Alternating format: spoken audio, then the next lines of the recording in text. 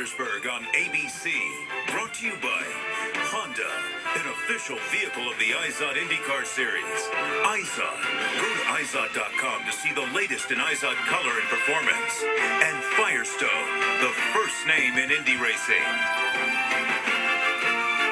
Beautiful shots of the Bay Area here in St. Petersburg, Florida, and back in 2005, a young racer named Dan Wheldon fell in love with this town, and no wonder why.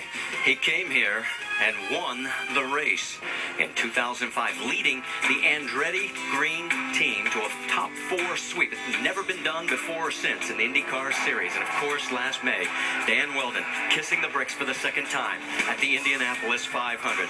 None of us knew at that time that would be the last time we would see Dan Wheldon in victory lane.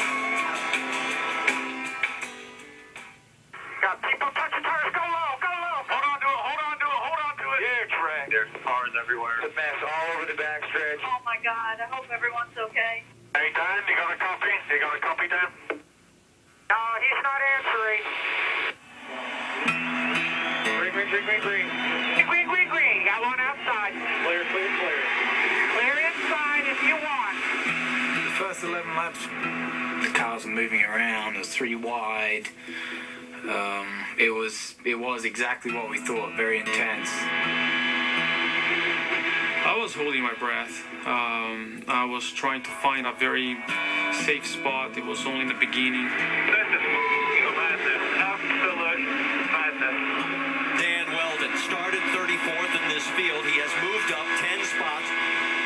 I saw the first puff of smoke.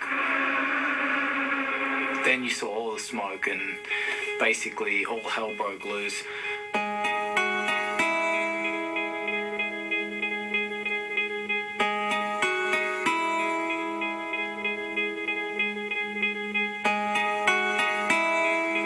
I was lucky the way it sort of landed in many different ways. Then I came to a rest, actually looking at Dan.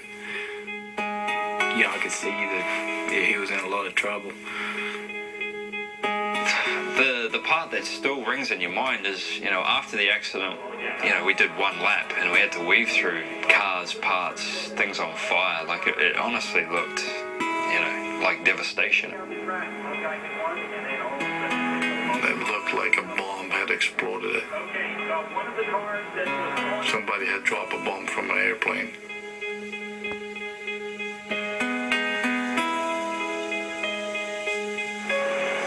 He'll be fine, it's Dan. He's going to be okay, and you're always hoping for the most positive, result, but, as time drags out, there's something pretty serious going on. I was actually in the IndyCar truck with Brian Barnhart, and I think Dario and Tony were in there as well. And we got the word that he died on the helicopter, and I mean it was a bad scene. I got put to do a very difficult task, which was tell all the other drivers in a drivers meeting, and that probably was the hardest thing I've ever had to do in my life, and I hope I don't ever have to do it again. IndyCar, its drivers and team owners, has decided to end the race. In honor of Dan Wheldon, the drivers have decided to do a 5-lap salute in his honor. 30 seconds before we started the engine, Stagliani came and poked his head into my car, and somebody had cut Dan's belt out of his driver's suit, and he handed it to me. And I was holding it for those laps, and that was the longest 5 laps of my life, for sure.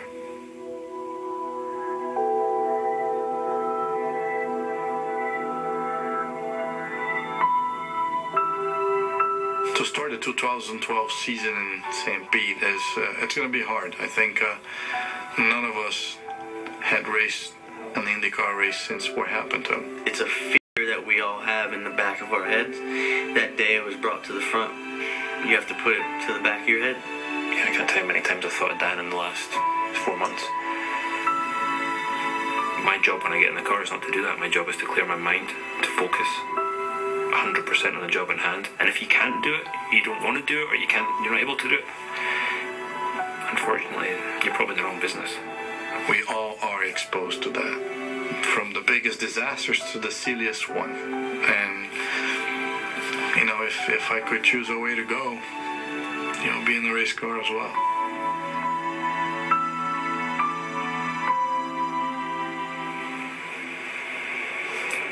And trackside, they are remembering Dan Wheldon today as well. In fact, the track has put together ribbons in Dan's memory, and they are selling those with all the proceeds going to Alzheimer's research. Dan's mother suffers from Alzheimer's.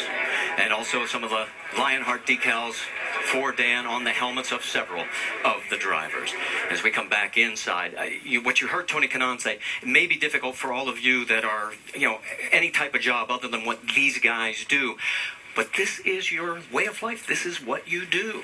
And Marty, it may sound cold what Tony Kanaan said, but you know, as a driver, you know what you signed up for. You know when you go to a test or you get in the car for a race that you may not come back. And although it may be hard on us and hard on the crew, and you think about it, those guys went testing this whole complete winter, so it became a little easier for them. I think it's harder on the spouses. And I know that after I retired, I started to have some conversations with my wife about just how tough it is, because they didn't sign up for this. They didn't understand what they got themselves into. And we're on the track, we're doing what we love, and we're in our zone.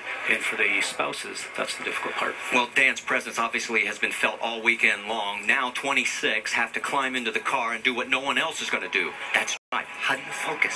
And that's the enjoyment of getting into the car, but actually in times like this, it makes you wonder whether you want to do it or not. But once you get in the car and you put your belts on and you put the visor on, as soon as they start the car up and you feel it, you get into a different zone, and that's what makes this whole thing worth it.